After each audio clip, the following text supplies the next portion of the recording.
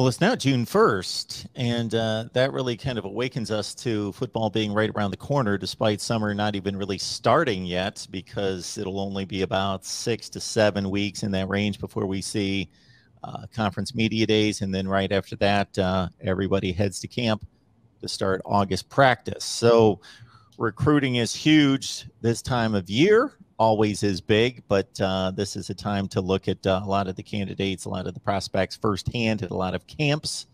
And OU has a big weekend slated coming up. Yeah, so Oklahoma has their annual what previously had under the previous coaching administration they had coined as the Champ U Barbeque weekend. So they're continuing with that. Venables kind of came out and talked about really this being a very, very good time with the open period and recruiting to kind of get to work and do a lot of things. So really busy next few days and overall weekend. Venables has some camps that are happening. I think they started today. I think they'll go on through the rest of the week here and then obviously the Champ U Barbeque. So I think I think the list will fluctuate a little bit, Mark, just between now and when that happens, official visits come. But I've heard anywhere between 30 and 40 kids will either be here either on their unofficial visit or their official visit here with Oklahoma here in the spring or early summer, I guess I should say. And so, yeah, I mean, it's always a big weekend. Probably I would say, Mark, probably their second biggest recruiting weekend of the year outside of obviously the spring game was pretty big in terms of number of kids on campus. But then certainly this is one of their biggest single weekend events. Obviously, throughout the year they'll have some bigger games where they'll have a decent amount of recruits in. But I think this will be good because Oklahoma hasn't had the best of news in their recruiting cycle over the last week or so, just related to Oklahoma. Ashton Cozart had decommitted from Oklahoma and has flipped his commitment to Oregon. Was something that was a little bit expected, I think, over the last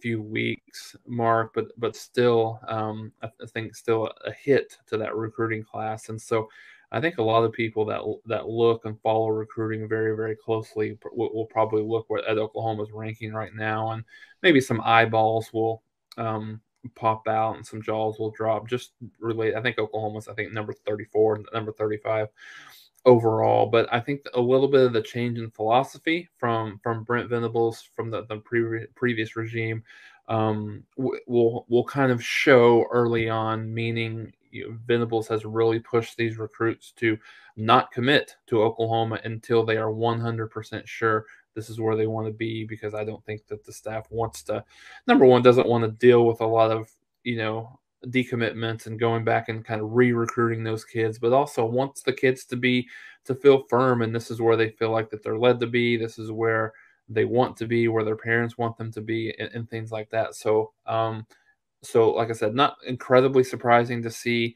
Oklahoma where they're at, but I would anticipate that getting cranked up a little bit more here through the summer. Obviously, I think a lot of these kids want to have this process kind of finalized and done with by the time school starts in August, and obviously football season starts closely thereafter. But also I think Oklahoma will, as I mentioned previously, Venables has kind of came out and said that they want to do a lot of their work here in the June timeframe, and obviously early July before the dead period starts again. So will be interesting to see how many if Oklahoma gets any commitments out of this weekend. I think there's a couple that